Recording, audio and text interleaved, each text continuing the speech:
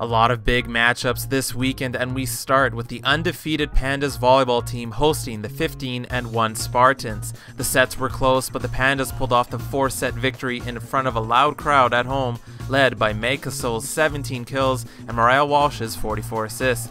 Rookie Vanessa Jarman added 13 kills in the win.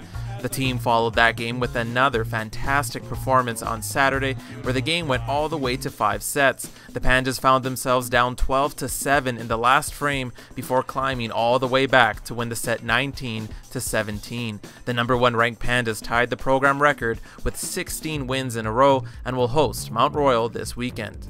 The Bears had themselves their own thriller on Friday night, where the back-and-forth contest ended up in a 4-set victory for the U of A. Ryan Nikifor led the way with 13 kills, while the Bears scored 9 aces in the game. The loss was only the second for the defending national champ Spartans. However, Trinity West got their revenge on Saturday with a 3-0 sweep of the Bears. In the loss, Brett Walsh set the new Canada West record with his 3,655th assist in the first set and will look to add to his record total over the last 8 games. The Bears find themselves in 3rd place with a 13-3 record. On the ice, we had a home-and-home series with Mount Royal, and the Pandas played host on Friday.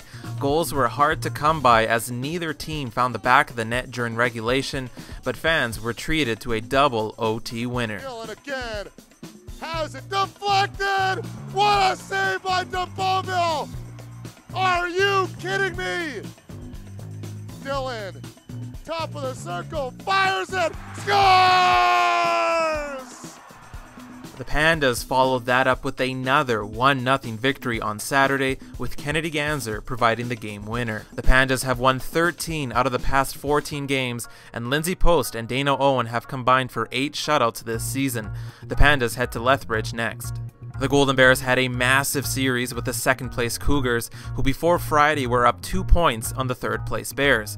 With the 5-2 win on Friday, where 5 different scorers found the back of the net for the U of A, the 2 teams were tied in the standings as they headed up to Clare Drake for Saturday's game.